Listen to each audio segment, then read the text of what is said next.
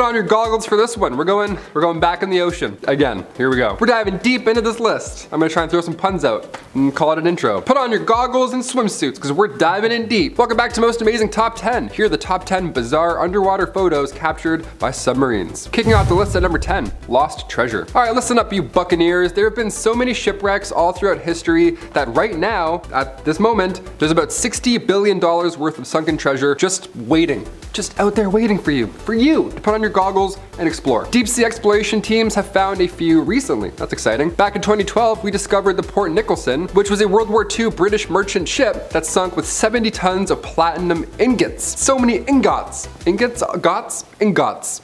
All the ingots or gits. That's over $3 billion worth of treasure. Not too shabby. Shortly after that, shipwreck hunters found the remains of HMS Victory, ironic name, which sank back in 1744 with $1 billion worth of gold. It's not just finders keepers though, you know, as lovely as that sounds, this is not national treasure. Treasure belongs to people, before and after the commute. When an American company recovered $500 million in gold and silver from a ship in Spain that went down back in 1804, they lost the rights to their treasure. They lost the rights to the treasure they found. That is so, can you imagine that? Guys were rich. Just kidding. The Senora de la Mercedes was a Spanish ship that sunk back in 1804. It was loaded with gold, silver, and spices, all the good stuff. It was found at the bottom of the Atlantic back in 2007, and these finders thought that they had 500 million. We're rich, and we can maybe pay off our student loans with this money. Who knows? They were rich until the Spanish government sued the exploration team in 2012, taking all that treasure right back.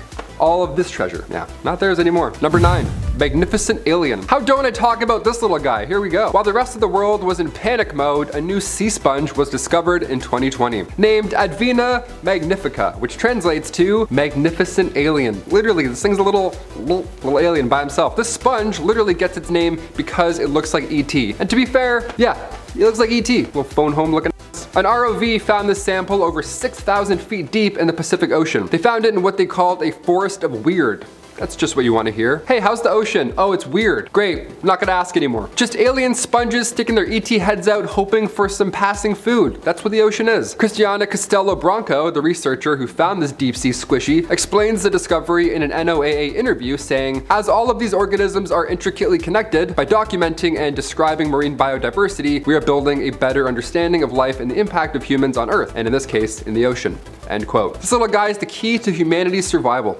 I feel it. You can see it in his eyes, really, he's confident. Number 8, underneath Thwaites Glacier. We've seen some fascinating stuff here on Most Amazing Top 10, specifically underwater footage. We can't get enough of it. We love exploring the deep, as do you, hence why you're here. Hi, welcome back, thank you. Hit that thumbs up. This next one, I honestly couldn't believe. It's actual footage from the bottom of an Antarctic glacier. This glacier, though, is the size of Florida. So if it collapses, our sea levels could rise 10 feet. So yeah, let's drill a hole through the middle and see what's up. We'll send a camera down, no problem. In 2019, researchers did just that. They drilled 2,300 feet through the Thwaites Glacier, dropped a robot with a camera down it, and saw this. Now this is the first time we've ever seen the grounding zone of Thwaites Glacier. Lead scientist Brittany Schmidt says this project is a dream come true. Yeah, no doubt, this is beautiful. She describes it as her walking on the moon moment. There's only a meter of space between the bottom of the glacier and the rocky seafloor. Would you swim underneath it? Be honest. I would. No, I wouldn't. I would do this and come back really quick. Number 7, the rare whalefish. Located in California's Monterey Bay, scientists were able to get a close look at a fish with no eyes. So he probably didn't know he was being filmed. That's just unfair if you ask me. This little guy over here relies on his other senses to hunt and pick up on its surroundings. This footage was from over 6,000 feet deep, so the lack of light just decided the whalefish doesn't need eyes anymore in evolution. Isn't that great when evolution's like, you know what? You don't need eyes. It's pretty dark. You're good. Give me them, Jeepers Creepers, give me your eyes. It's great to get footage of them because whalefish are rarely recorded in the deep, let alone recorded alive. This guy is alive and well. Look at him go. Not too fast, not too slow, he's on his own pace. He's doing his own thing. Number 6, not treasure. We kicked this list off with some deep sea treasure. That's always fun, you know, until it gets reclaimed and your year's worth of exploring goes to waste. But many deep sea ROV trips are not ideal. They're not fun. We don't always find a mammoth tusk or a glow-in-the-dark shark. Sometimes we find barrels of waste. This dump site here was discovered off the coast of LA, 3,000 feet deep. These ROVs found around 27,000 barrels of waste. Yeah, you thought I was gonna say 27. That's pretty bad.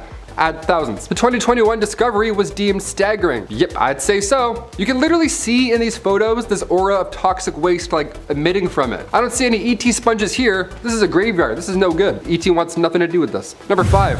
Hydromedusae. Sounds like a spell. Sounds like a Harry Potter spell. Another crazy deep sea alien fish. Here we go. Let's do it. I'm never swimming again after this list. During a robotic exploration of the Marianas Trench in 2016, which is a pretty good place to get some deep sea fishies, researchers found a new unidentified species of jellyfish. How fun is that? We mentioned the immortal jellyfish on here before. That's always a good time. The jellyfish that Benjamin Buttons it. He ages backwards. That's cool. This is another crazy one, just a lot deeper. At first, it had its tentacles spread out as if it was ready to, you know, catch some prey or some human or some ship. I don't know. It's ready for something. The tentacles act as a net, catch prey, which is interesting. A fish that fishes with a net. How lovely is that? Also super alien. He was found near the Enigma seamount at a depth of 3,700 meters. Hydromedusae jellyfish has a translucent bell, which is the most intriguing part when you look at it. Oh, also its insides are glowing red and yellow. So yeah, did I mention alien possibly? Because maybe. Number 4, deep sea hermit crab. The deep sea hermit crab, do I have to talk about it?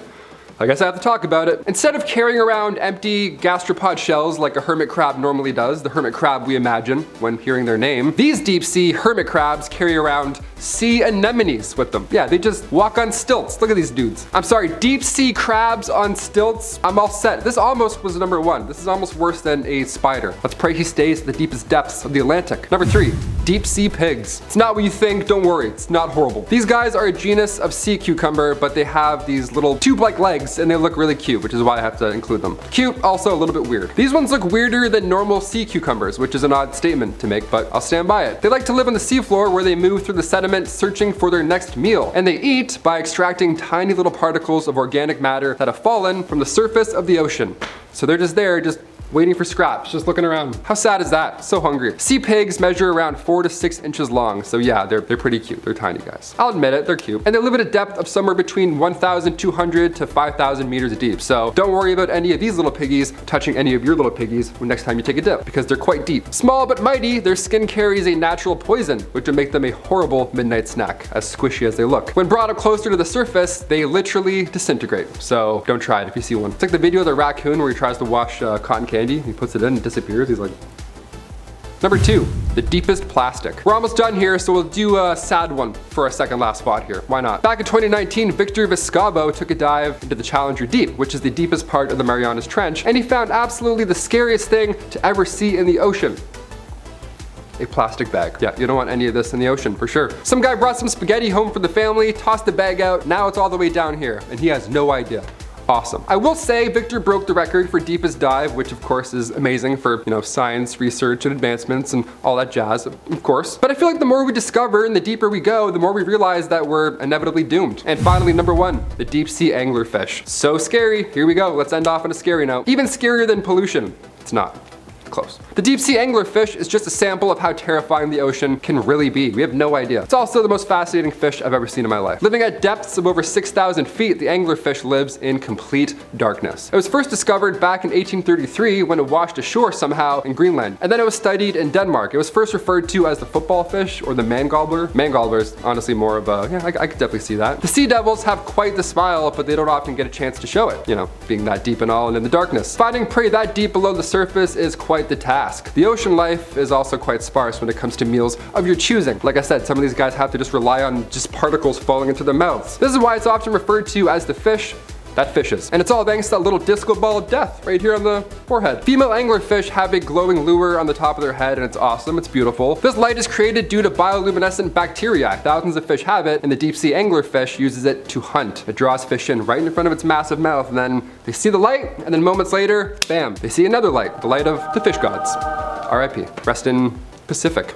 Not bad. Those are the top 10 bizarre underwater photos captured by submarines. If you want a part 2, which I feel like you do, comment down below. I've been your host, Taylor McWaters, and I'll see you next time on Most Amazing Top 10. Bye.